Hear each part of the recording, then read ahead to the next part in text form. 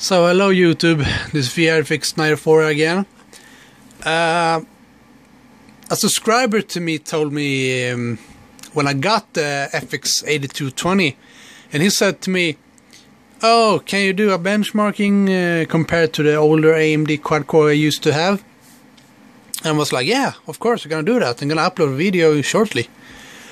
And I totally forgot that until yesterday. He told me again and said like, "Hey dude, the benchmark testing, where are those?" I was like, "Shit dude, I forgot that, so I'm sorry."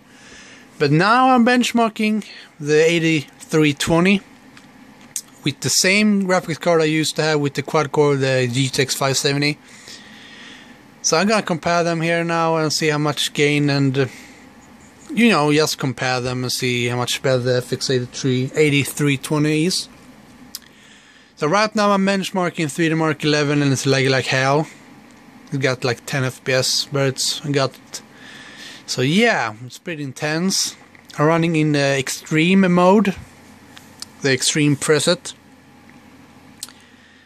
and see how it goes. So yeah, I got the GTX 570 here, and got the 260 here for the physics, for like Metro games, or those who are using physics, you know, PhysX, I mean. So yeah, I'm gonna see here how good it is. I'm gonna compare the older AMD Phenom II X4 975 in 3D Mark Vantage, which I have already done, and 3D Mark 11, which I'm doing now. And what else? I don't really have any gameplay footage benchmarking, I mean, from the old quad core, so that is pretty hard to do. So yeah, I'm gonna do maybe versus in Heaven benchmark also. So yeah, so you got the point here right now. I mean, I'm doing my best right now, so yeah. Give me a thumbs up if you like it, and dislike it if you want to do so. It doesn't matter. Anyway, so yeah, see you next time, and we'll stay on the battlefield, friend. See you later. Okay, now hello again, YouTube. I just finished the benchmarking test right now. I'm gonna jump right into it. At the right hand side, you got the old AMD Phenom II X4 975 processor with the GTX 570. On the left side here, you got the AMD FX 8320 with the...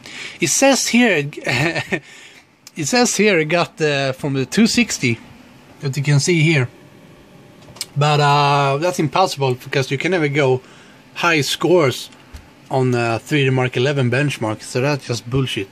So it's not the 260, it is the 570 benchmark from, I know that. So anyway, you can see the FX got a little higher extreme scores than the older one. As you can see here, the graphics score is a little bit higher, and the physics score on the hand is pretty much higher.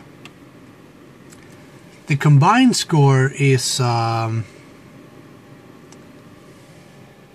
little bit higher, but not so much. The GT1, it's about the same over there. You got the... So yeah, here you can see it's not a so big difference right here. But the physics score on the other hand, it's pretty much bigger.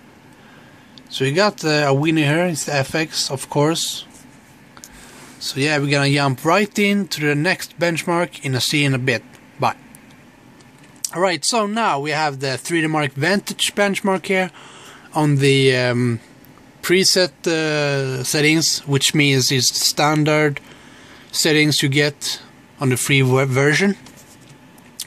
So we got P16572 with the GTX 570 and the AMD Phenom II X4 975. If you scroll on here, you got the game word 570 here, stock clock, and the stock clock here. You got 8 gigs of RAM here, so yeah.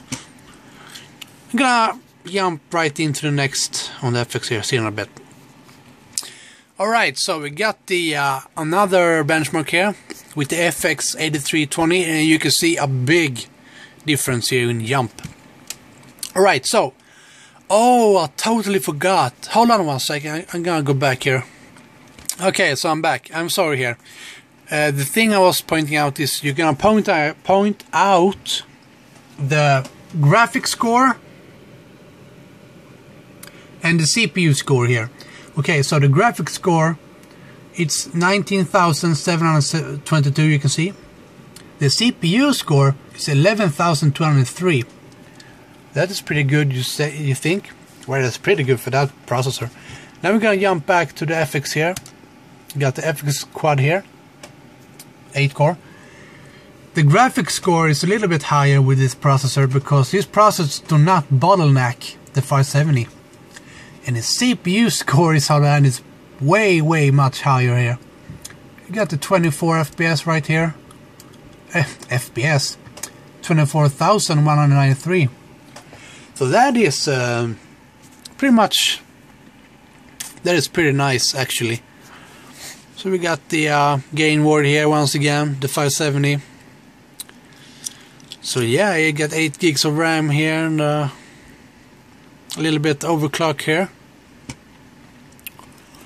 So yeah, you got a pretty massive increase here.